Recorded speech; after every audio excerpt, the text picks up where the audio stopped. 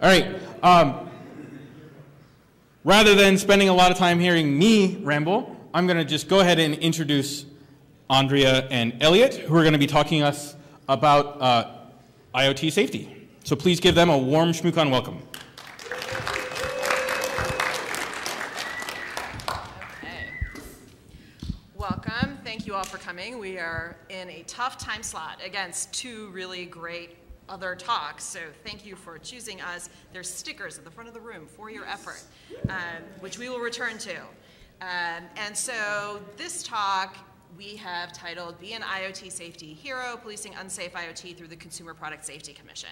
So we will tell you all about the Consumer Product Safety Commission, and first we start by telling you a little bit about us. So Commissioner Kaye is sitting commissioner at the U.S. Consumer Product Safety Commission, the former chair, and I am a law professor at Northeastern University, and I also co-direct the Center for Law, Innovation, and Creativity.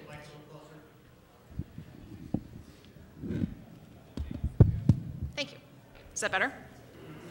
Okay. So first, a disclaimer. Commissioner Kaye's views are his and not attributable to the rest of the commission at CPSC. My views are mine, and if you like them, you should feel free to tell my employer that and think better of my colleagues for it if you want. But if you'd like to read more of my views, there's the URL for my site, and it has many long law review articles that few people have read, but I would be thrilled to hear comments on them and your thoughts on the issues that are in them. I write on security. So, in case you decide you need a nap at some point in this talk, here is the short version, and we hope to zip through this and open it up to questions and discussion about IoT safety. So first, we're going to breeze through 12 agencies or departments in about 15 minutes and talk about their role in security, IoT security in particular. Then I will turn it over to Commissioner Kaye, who will talk about new IoT guidance or guidelines? Is there a preference on term? Framework. The new IoT framework that Commissioner Kaye is releasing, and he will talk to us a bit about the history of the Consumer Product Safety Commission, what it does, how it makes products not hurt us and helps with enforcing against dangerous products. And then third, we will chat with you about how you too can be part of this exciting mission. So as many of you know, junk hacking has turned into a Sisyphean task where there's no challenge in breaking IoT devices. So here's the challenge. The challenge is filing a complaint with the CPSC in a way that's reproducible to get some policy wheels in motion and to nudge the level of safety up. So that's where we're going, and then we conclude with a friendly reminder of glorious stickers at the front of the room. So here we go. 12 agencies in 15 minutes or less and their role in security. First, many of you undoubtedly are familiar with the Federal Trade Commission. The Federal Trade Commission has a mission of protecting consumers, in particular against unfair and deceptive trade practices, and they are charged with stimulating a fair, competitive environment in terms of legitimate business activity. You may have heard of some of their security-based enforcement actions. They've in fact had over 60 data security enforcement actions.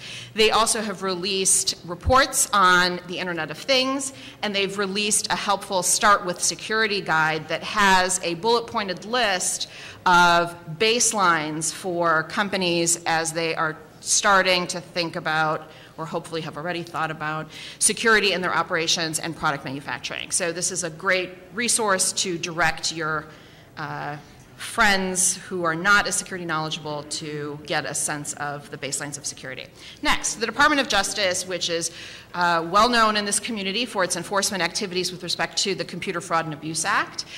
DOJ has been engaging, Main Justice has been engaging with the security research community, and they have also released a set of guidelines for companies in terms of helping them to think about security intake and institute the kinds of processes that we see be already represented in, for example, ISO standards like 29147 and 30111. So DOJ has traditionally had a law enforcement mission seeking to enforce criminal law, and they are now also working with the security research community and trying to teach the benefits of strong security practices.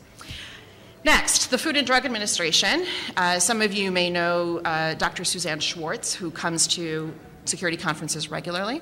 The FDA has both pre-market and post-market guidance on security in medical devices. There will be a conference at the end of this month with respect to the new pre-market guidelines that the FDA is currently working through in draft form, and they will be final, I think, at that conference or shortly thereafter. And so the FDA is in charge of ensuring the safety, efficacy, and security of human and veterinary products, drugs, medical devices, and the food supply, cosmetics, et cetera.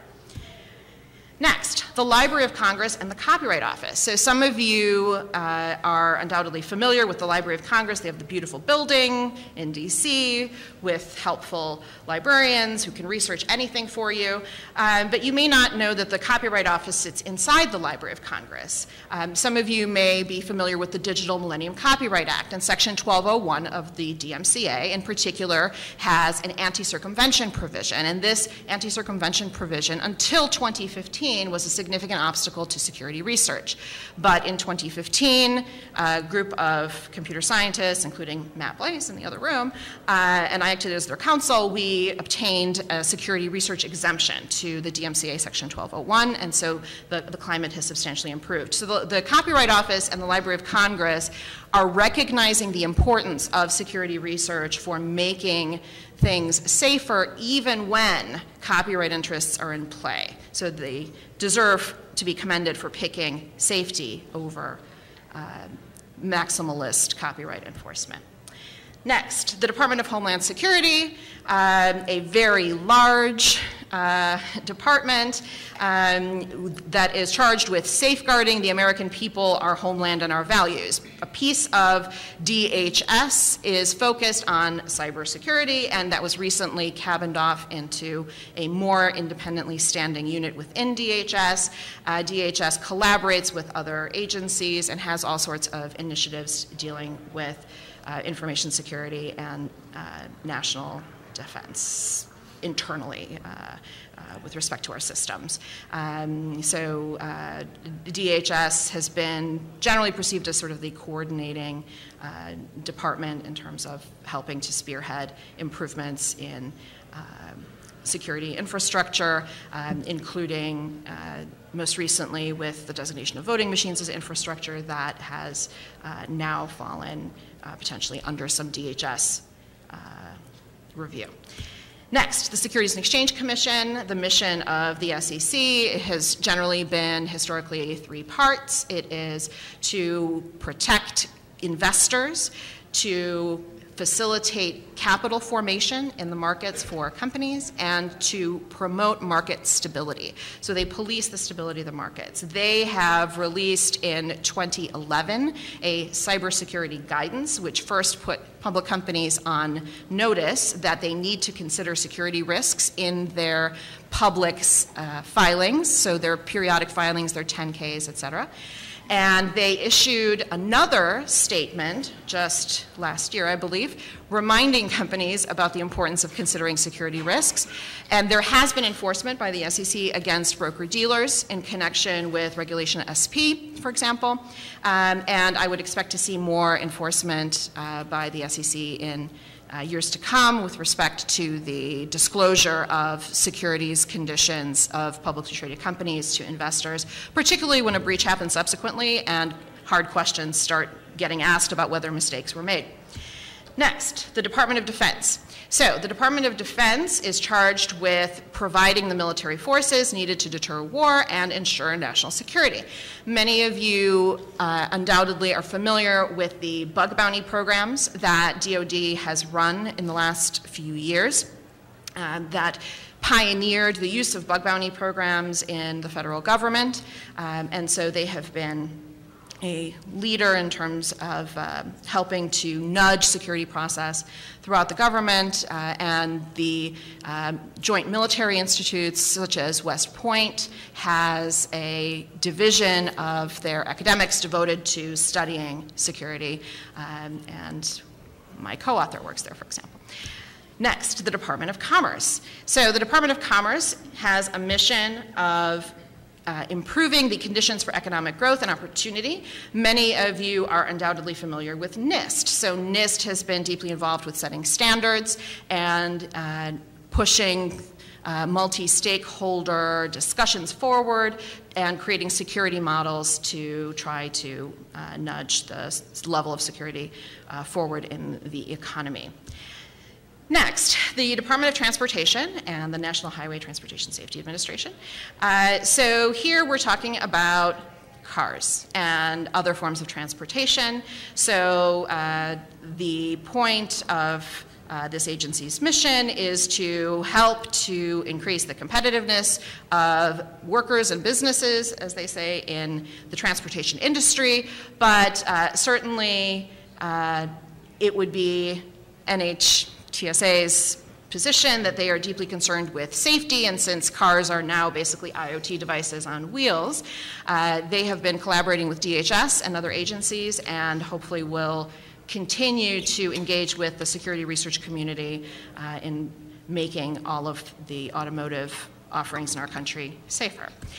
An agency you might not have thought about in terms of security is the Consumer Financial Protection Bureau. So the financial products that are regulated by CFPB under the Gramm-Leach-Bliley Act and the Fair Credit Reporting Act grant the agency oversight authority. And so their oversight over these kinds of financial services is an ongoing supervisory authority, and so their authority is a little different than the way that the FTC engages with entities, for example.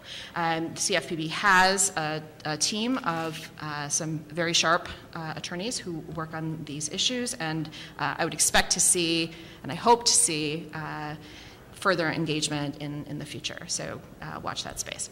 The agency that does not think of itself as a security agency, but I think they've done perhaps one of the most important security-related cases of the last few years is the EPA. So many of you have heard or followed the Volkswagen defeat device problems, where engineers created a code-based device to trick EPA regulators about the air quality that was being emitted by cars. And so in recognizing that those defeat devices were a violation of law and imposing aggressive fines, and some people even went to prison in Germany over this, what we're seeing is that the questions of code being injected into everyday products are impacting even the EPA, and integrity of code matters, not just the confidentiality issues that we might traditionally have thought of in terms of data breach stuff, but code integrity is at the heart of what many of these agencies will eventually or currently engage with in addressing. And so that brings us to the Consumer Product Safety Commission. And the Consumer Product Safety Commission states that its mission is to protect the public against unreasonable risks of injury or death from consumer products through education, safety standards, activities, regulation, and enforcement. You're humble. You're a small agency with a large mission and work to ensure the safety of consumers every day. And with that, and 1 minute under time, I turn it over to Commissioner Kaye. Thanks, Andrea. And I should say there are other agencies that also have security initiatives going on, but in the interest of time, I stopped myself at 12.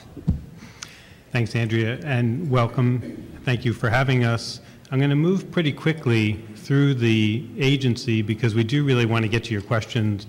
And as Andrea mentioned, we would like to have a dialogue. But I like to start, when I talk about the agency, with a reality check. usually more for me than for the audience, but how many people, by a show of hands, before Andrea started, actually have heard of the CPSC? 6, 7 maybe? That's not bad. How many people, by a show of hands, actually own a consumer product? If somebody's not raising their hand, by the way, that would be weird. So the point of that, though, is to show you that even if you haven't heard of us, we actually play a very large role, despite our size, in your daily lives. And if you remember, for instance, I think 2 of the higher profile cases we've had in the past few years were the Samsung phones that were blowing up and hoverboards that were blowing up, similar issues. But even if it were not at that level, if you've got a crib, if you've got a toaster, if you've got a lawnmower, if you've got an ATV, window blinds, dressers, most of the stuff that you interact with, things you're holding in your hand now, the seats you're sitting on, are actually in our jurisdiction. We were founded in the early 70s, and the point was that it did not seem like through private litigation that when consumers were getting harmed by products that there was sufficient remedies. And so the agency was created. We're not part of any other department. We're not part of the Department of Commerce or the Department of Defense. We are an independent agency of about 550 employees. And that will become relevant later when I talk about our limitations. Our bread and butter is you plug your toaster in, it shocks you, that's a bad thing. We find out about it, we get an exemplar. What's that? We find out about it, we recall it, and hopefully the problem is solved. That has worked for the agency, or did work for the agency, for decades, but it really doesn't work anymore. That's just, yes, we still need to do that, and that's important, but that's not why I'm here today, and that's not really where our focus needs to be going forward. The issues that we're here to talk about today are becoming much more prominent, and unfortunately, we're just not great, we, the federal government, but also the agency, at being ready for them. So what we normally do, and I think IoT is slightly different, is we either regulate something through a standard, so cribs, you have to follow a federal standard, has to be made a certain way to be sold in the United States, or if there's not a standard on it, a federal standard, we pursue something on a defect theory. So there is no federal phone standard when the battery blows up, but we were able to show that those phones are defective, and that is what gave us the authority to take action against Samsung. As I mentioned, we have about 550 employees. We are actually nationwide, but most of our employees are here in the DC area. We have a headquarters, and importantly, we also actually have a testing laboratory where we can test anything from the cribs to football helmets to pretty much you name it. We've got electrical engineers, we've got chemists, we've got what you would expect to see in a testing lab with products as diverse as ours are. But ultimately, what we don't really have, and this gets into IoT, we do not have a deep bench of individuals with the expertise to really look at this issue. And that's why we're here today. And so one thing that I've tried to do in my role, and we're going to be introducing it when the shutdown ends, if it ends, is a framework that we're going to be putting out to try to encourage manufacturers and retailers to be thinking about these issues much more than they are right now. And I can tell you they're not really thinking about them. They're certainly thinking about them from a marketing perspective, and it's great that they want to have a refrigerator that will tell you when you're out of milk, but they're not thinking about it the way they should from a safety perspective. They're not thinking about the vulnerabilities, and they're not thinking about how both that individual refrigerator could be dangerous, but also if it gets combined with other vulnerable products, what that could mean. So we're putting out a framework. It's a guidance for manufacturers. I think what's important about it is we're not going to assume that we've gotten it right. It's entirely possible that when you look at it or somebody you knows look at it, they laugh out loud and say, what a bunch of clowns. That's okay. We're good with that. I think the important thing is we want to have a dialogue. And if you know enough to tell us how off the mark we are, that's a good thing, because that means somebody knows something that we should know. And we're hoping once we put this framework out that people will read it and they will contact us and they'll say, here's what you're missing. This part you may have gotten right, but this is a critical gap in what you're trying to do. And because what we really want to do is create a much larger discussion, not only at the federal level with all of those agencies that Andrea mentioned, but we really need a societal discussion about the vulnerabilities that exist, and what are our comfort levels with that, and what steps are being taken so that we don't have to be at risk. So ultimately, it will involve three parties.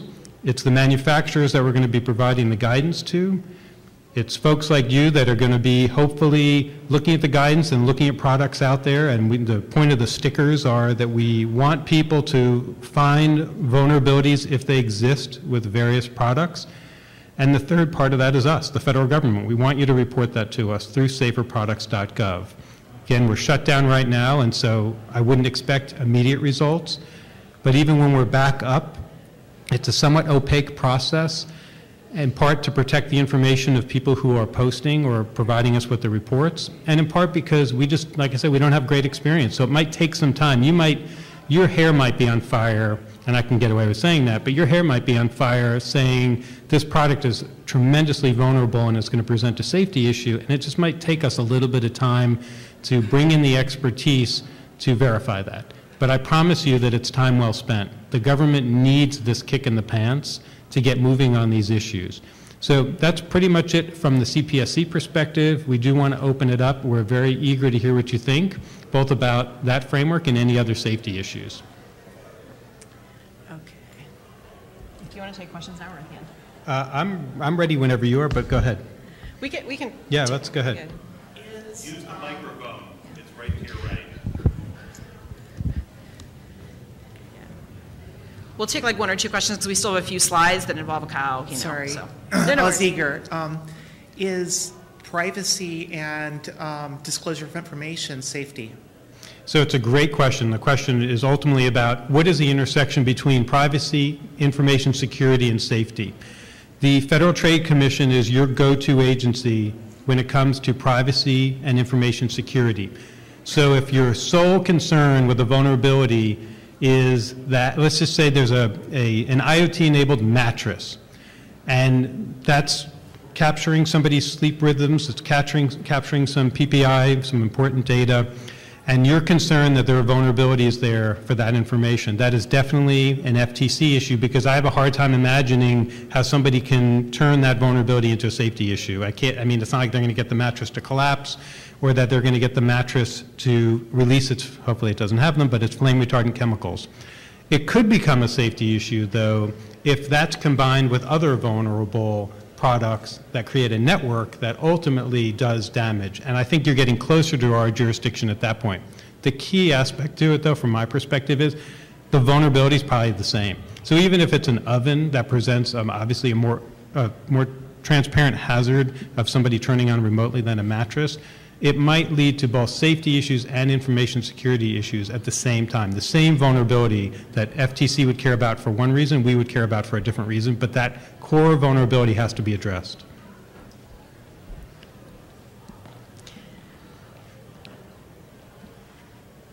I think it might also be good to go over the types of harm that your agency is primarily concerned with. Besides just physical safety, do you concern yourselves with financial safety, emotional wellness, and other types? Yeah, so great question. So the question is the type of harms that we are statutorily charged with getting at, and it really does have to do with physical harms. I think that those are very important harms, things that society, a well-functioning, mature society should be concerned about those harms, but most of those are usually handled through the private litigation system and the court system than they would be through us. For us, if you can't show the likelihood of an unreasonable risk of a physical harm of some sort, whether it's through an electrical issue, a thermal issue, some type of mechanical issue, even chemical issues that could be chronic, we're limited by that. But I think, again, it's a good point, and it's something good for, that's really a congressional issue too, for Congress to think about as it considers the jurisdictions of these agencies and the funding, what types of harms should we be concerned about? Okay, let's finish up just the rest of our deck, and we will have time for lots of questions, which is the point of this whole enterprise. So, how can you help? Well, here is the saferproducts.gov website. This is the form on the saferproducts.gov website. There are a series of questions that if you answer with respect to an IoT product that you have discovered to have a serious vulnerability that, for example, might result in overheating, Or perhaps you have an IoT saw that you can manage to make not turn off at will through the internet. That would be the sort of hazard that would be great to report through this site. And if you happen to have a down weekend and you're thinking, gee, I'd like to see how vulnerable a particular IoT product is.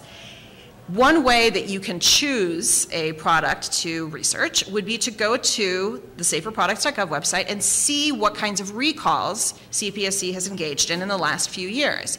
So these are the products that are potentially particularly of interest to CPSC, and that would be a good place to start.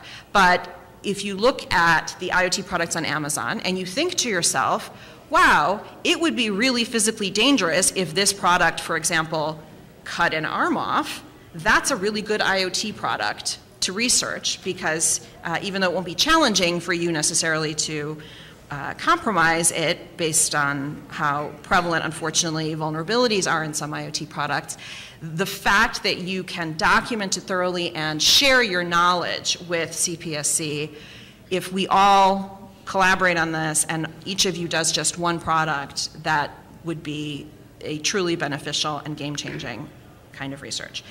Here's a product that was recently recalled that I find particularly concerning. So here's a cordless chainsaw that didn't turn off when it should have.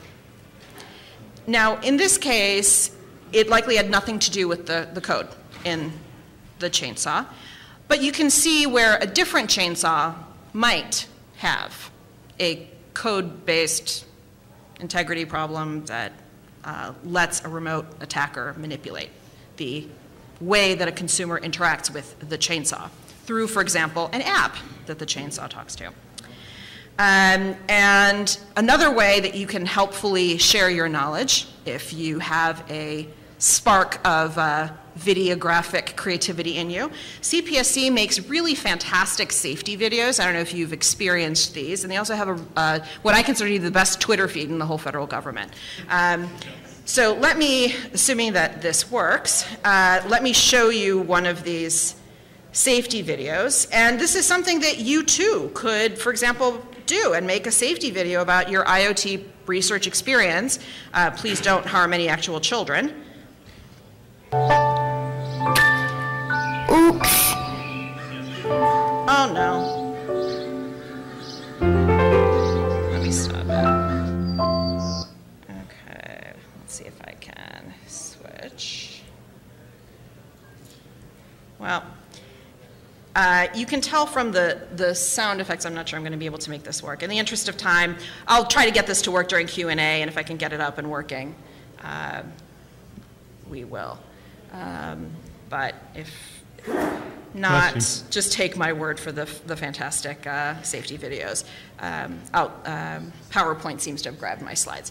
Okay, I will try to make that work during Q&A, but in a long tradition of informative and engaging CPSC safety videos, you too could make a safety video, for example. And with that, I will remind you all that there are, in fact, stickers with the URL where you can report any issues that you find in IoT products to CPSC.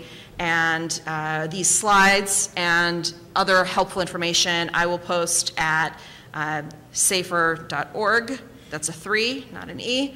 And also the CPSC website is a great resource, and the reporting URL, again, is saferproducts.gov, and we are open for questions.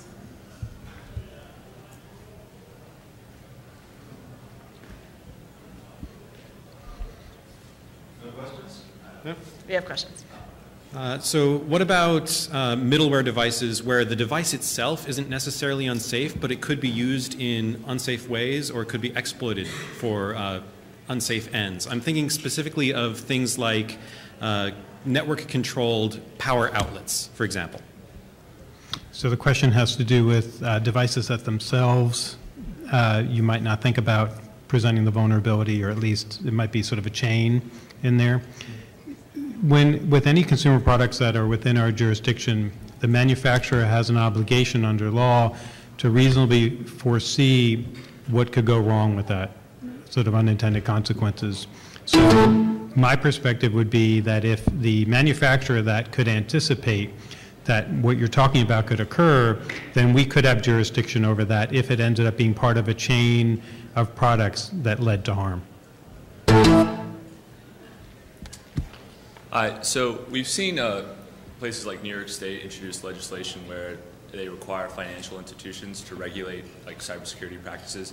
Do you think that you could see something with like Internet of Things or just broadly applied where we have, instead of just state-based legislation, nationwide legislation to force companies to comply with cybersecurity standards rather than just going with a defect theory like you suggested earlier?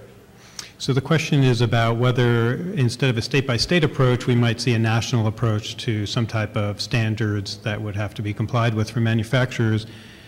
I think that what we need in the interim, we need a national voluntary standard or a national set of standards that companies buy into, that's achievable, it's realistic to expect small companies, medium, and of course large companies to do it.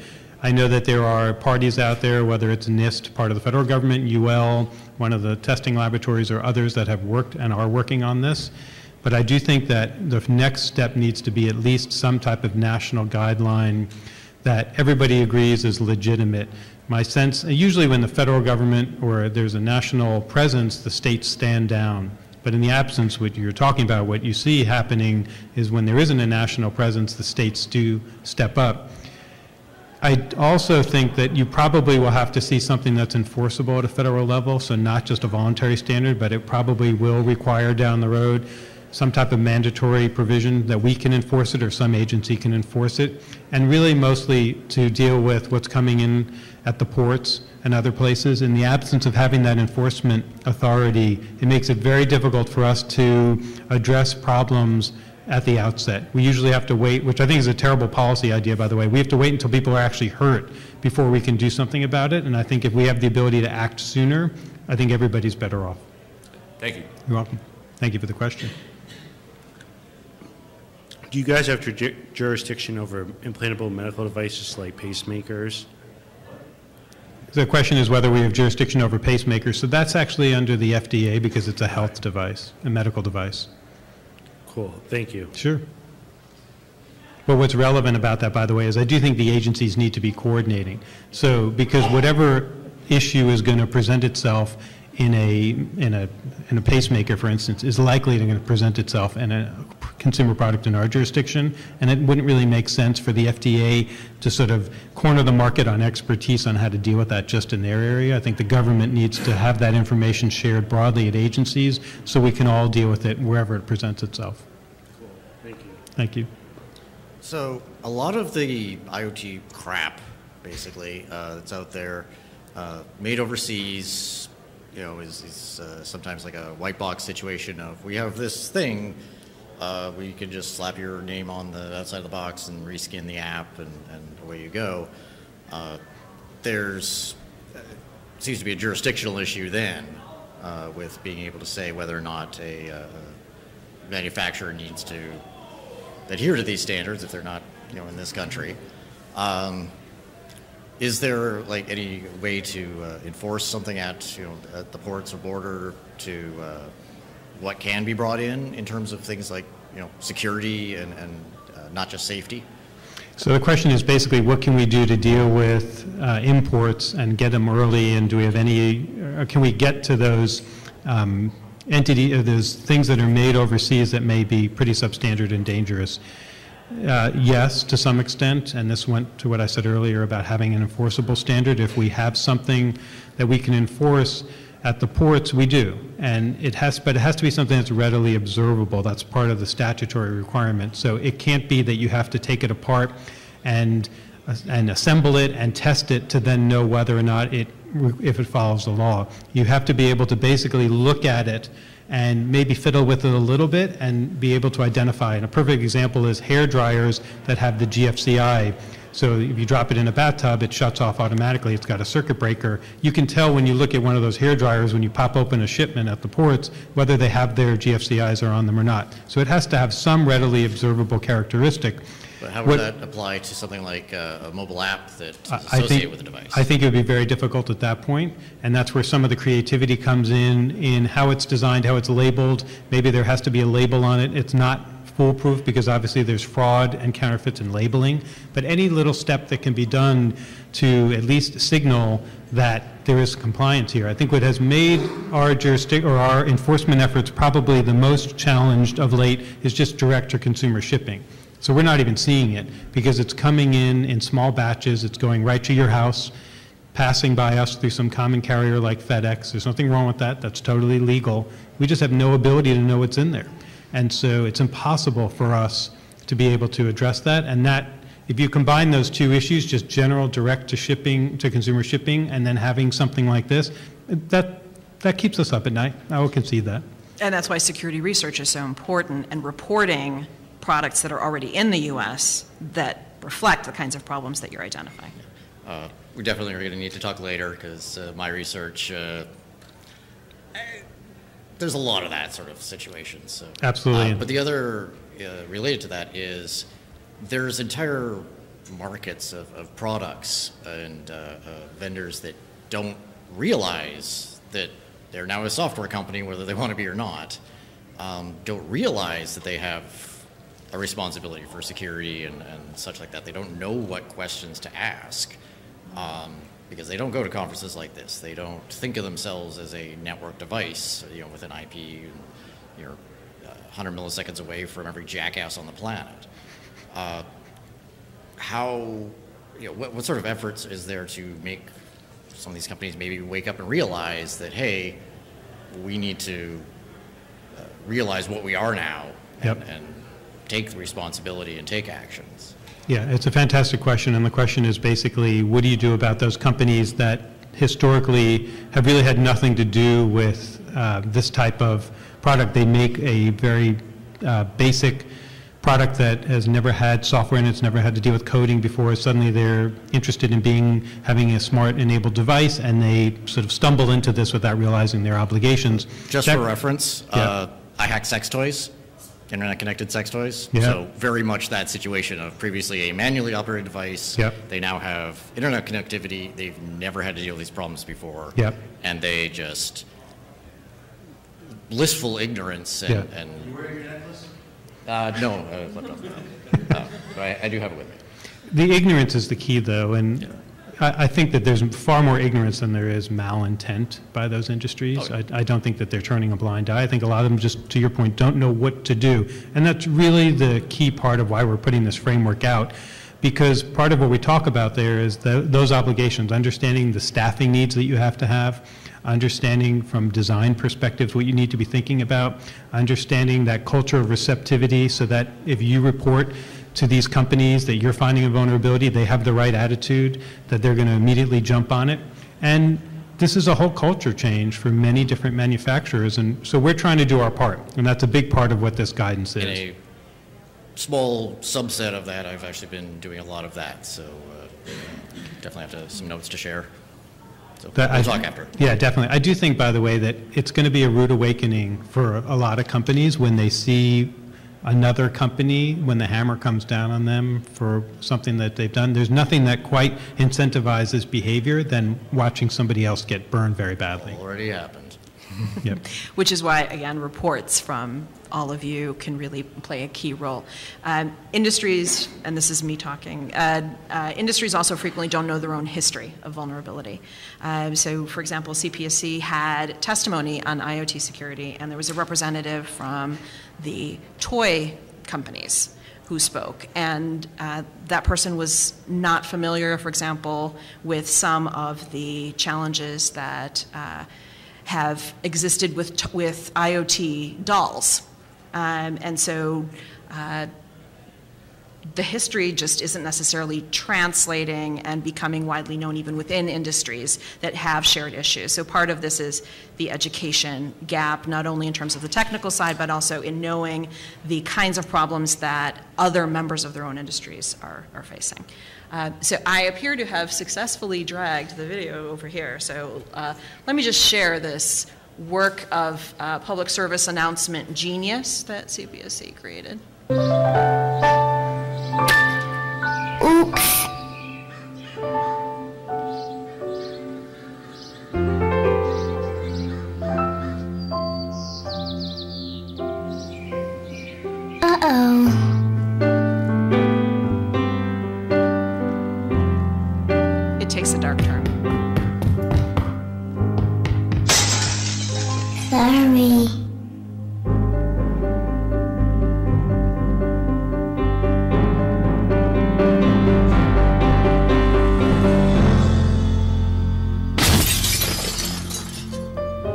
Get on top of it before they do. Every 24 minutes, tipped furniture or a falling TV sends an injured child to the emergency room.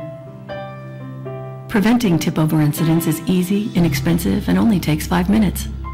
Learn how to secure your furniture and TVs to protect children at anchorit.gov. Okay, so imagine a series of IoT safety videos. Maybe some of you would be inclined to make some of them.